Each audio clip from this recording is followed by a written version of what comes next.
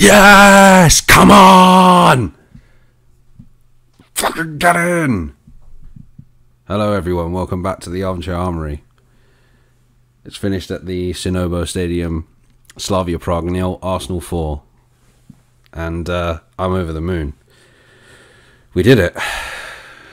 What were we worried about? What were we having a meltdown for? I don't know. But yeah, we did it. So we move into the semi-finals now to play Unail Emery's Villareal. So it's the past coach versus the new coach. So that's going to be interesting. But yeah, it was a fantastic performance from start to finish. I mean, we were a little bit cagey in the first 10 minutes of the first half. Seemed like we were nervous, trying to feel our way into the game. As soon as we started, we grabbed a foothold on it. Yeah, it was pretty much one-way traffic from start to finish. They had a little bit of a spell in the second half, first 10-15 minutes of the second half, but they were never a threat, to be honest. In terms of the starting lineup, he picked pretty much the same team. Granit Xhaka was at left back.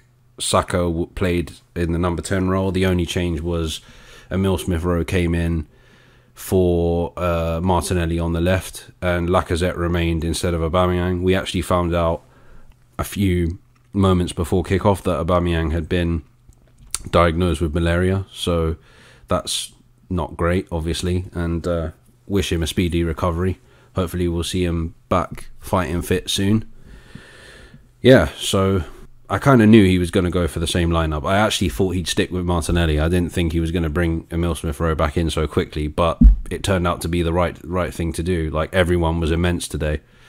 Holding and Marie were really good. Xhaka was really good again at left back. Chambers was good. Nothing got past Partey today. Ceballos was good. Yeah, like, you know, they were all so good. The performance was so good that I'm not even going to do player ratings because I felt they were all equally incredible today.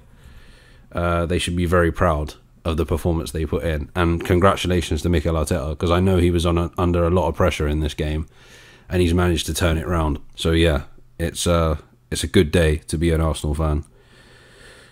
Just to go through some of the events from the game. So as I said, once we got a foothold on the game, we had a chance. I think it was Saka that was through on goal. He took a shot. Slavia Prague keeper parried it back out, and Smith-Rowe slotted it home for 1-0. He was offside, so that was disallowed. And at that point, I thought, oh yeah, this isn't going to be our night, is it? And I just said to myself, like under my breath, I just said, they just have to get on with it. Like, just rub it out. Yep, fair enough. It's offside. Carry on. We've got to go again, and that's exactly what they did. An attack again from Smith-Rowe. Smith-Rowe was outstanding in this move. The little pass that he did through the legs of the defender that got through to Pepe, and Pepe just lifted it over the Slavia Prague keeper for 1-0. Then a couple of minutes later, Saka was through on goal. He was taken down. Penalty to Arsenal. Laka converted. Great penalty, 2-0. And then shortly after that, just before the half-hour mark, Saka's through on goal again. Takes the shot himself, 3-0. And we're 3-0 up in the first half an hour. Now, even at this point, I was still thinking, this could go horribly wrong. This could be a reverse of West Ham, where we are the dominant team and are 3-0 up within the first 30 minutes. And then in the second half, they come back and draw 3-3. But at that point, they needed to win the game. They needed to beat us 4-3 to go through, basically. Yeah, it was a tense moment, because I thought to myself, we always have it in us to mess it up. We're not very good with game management, and that's the main thing that I was worried about going into the second half. I was like, are we going to be able to manage this? Are we going to concede 2 goals really late and then have a nervy last part of the second half? But no, we didn't. We managed the game really, really well. Arteta made some decent substitutions to keep it deadlocked. They didn't offer that much threat, to be honest. Like I said at the beginning, like 15, 20 minutes of the second half, they were, you know, on us quite a lot, but they're just so poor that, like, you know, they didn't really offer up anything. And we're the first team to beat them at home, I think, since November 2019, which is also a great thing. Second half was pretty much game management. We did a really good job, and we just got a goal at the end through a composed finish from Lacazette. So we finished the game 4-0, 5-1 on aggregate, and we move on to a semi-final, as I mentioned at the beginning, with Villareal managed by Unail Emery. Oh God, that's going to really bring out the Arteta in-out debate, isn't it? with facing the old coach, especially if Villareal knock us out.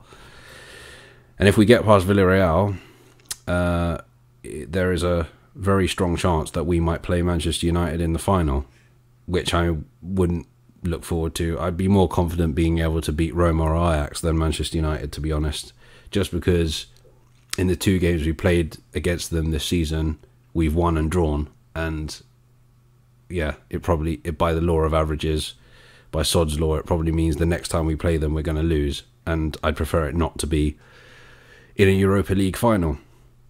But yeah, fantastic performance. Not much more I can say, really. Let's carry on with this momentum. Let's try and win this tournament. We have to now. We have to try and win this tournament, or at least get to the final. Yeah, Fulham at the weekend. And that's the main objective in the league, is just to try and finish as high as possible. So yeah, that's it. As I said, I'm not going to do any player ratings today because they were all. It was a fantastic team performance, and no individual stood out for me. They were all great, even the substitutions.